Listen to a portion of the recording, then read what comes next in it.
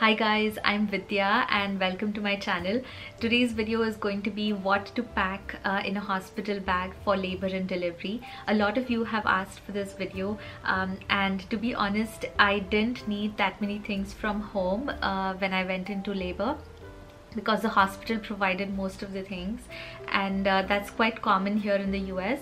But I think you want to know how you can prepare for a stay in the hospital. So I'll go over the things that you might need for your stay in the hospital, and you can check beforehand what they provide for you and what you need to bring, so that will be good. About 32 or 33 weeks pregnant is when you're in your 8th month is when you should be thinking about making a hospital bag, because just in case your baby decides to come early, you want to be prepared. So all you need to do is just get a cabin bag or a travel bag and put your essentials in, your husband's or whoever is coming with you to the hospital, some of their essentials and some things for the baby. So I'll start off with the most important things first: your medical documents, your insurance papers and your ID. So basically anything that you need to get admitted into the hospital should be the first thing on your checklist, and your cell phone and your charger. So these things like your wallet, your phone, charger, you're going to be using right until the last day before you go to the hospital. So I made a small note on a post-it with these few things and put it on top of my bag, so that when we are heading out into the hospital, we just grab these 4 or 5 things, just like my toothbrush, my cell phone charger and my wallet, and whoever is picking up my bag can, you know, just take a look at those and make sure that these things are there, because when I am in labor I wasn't thinking straight, and I wanted everything to be on autopilot and not have any guesswork, right? So you want to be as prepared as possible. Another important thing that I put in my bag was my birth plan. So my birth plan was discussed with me a few weeks before my due date by my doctor.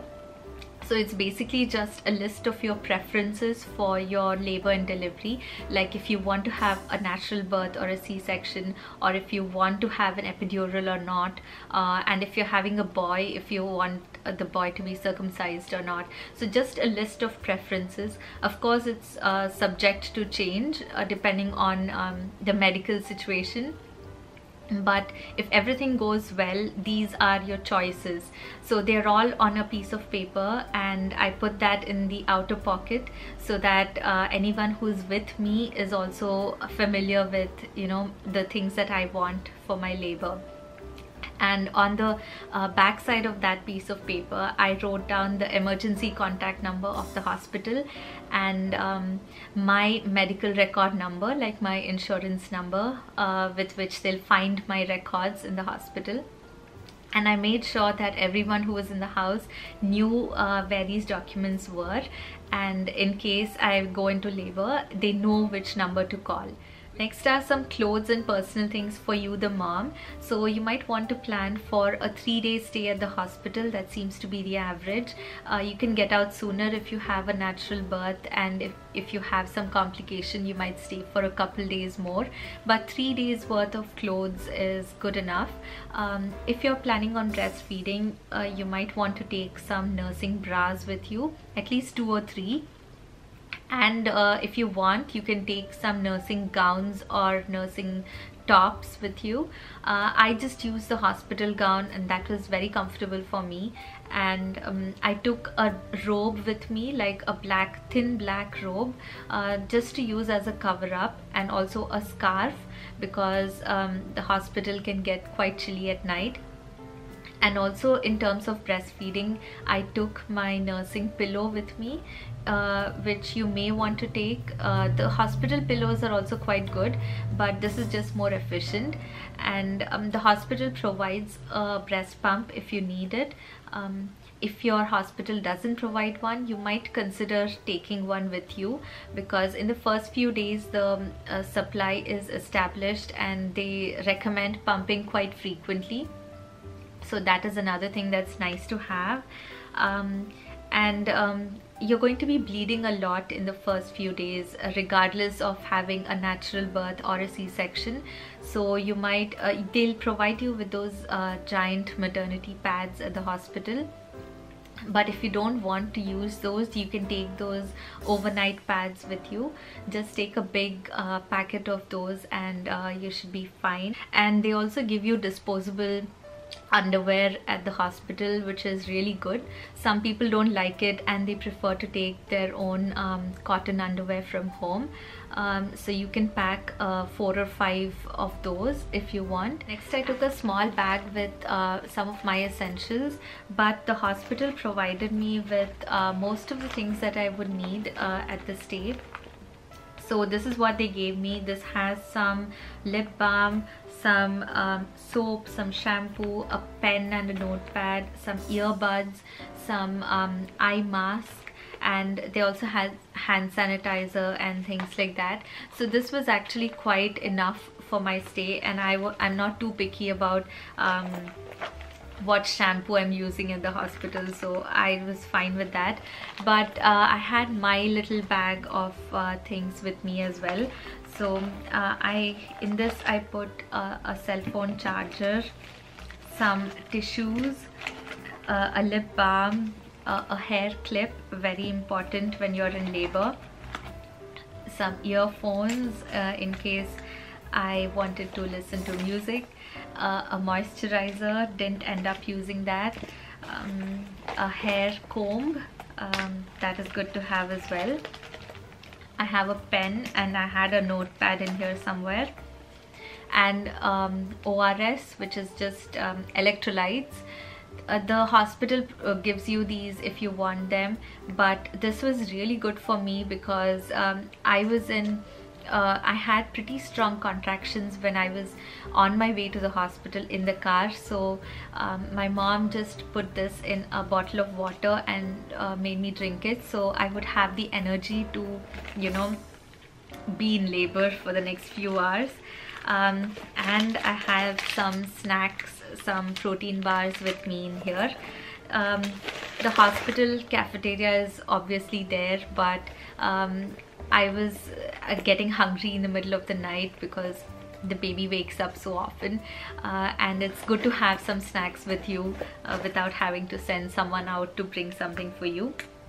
So yeah, I didn't have much more than that. I wasn't going to wear any makeup in the hospital, but if you have a photo shoot, like a newborn photo shoot, and if you want to get ready for that, you can carry some makeup and a special outfit if you want. I just wore my hospital gown for the shoot, and I didn't bother too much with it.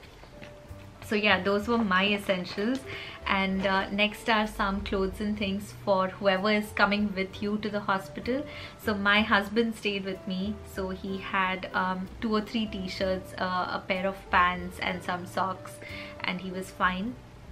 So we don't live that far from the hospital, so if he wanted to, he could just go home and, you know, get freshened up and come back, so that was fine. Next are some things for the baby, the most important person, right? So the nurses kept our baby swaddled when we were in the hospital, so he was just in his diaper and wrapped up in a hospital blanket, so we didn't need any clothes for him when we were there. But I did take some things for him. So I took these side snap t-shirts for him so they don't irritate their belly button. I took a couple of these in the smallest size. These are by Carter's. And I also took some hats and mittens. We didn't end up using the mittens. And the hat was, this is the smallest size, but it was too big for him.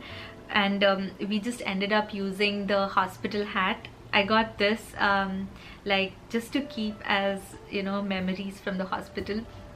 So these hats are very soft and thin, and I think they are just perfect for your baby.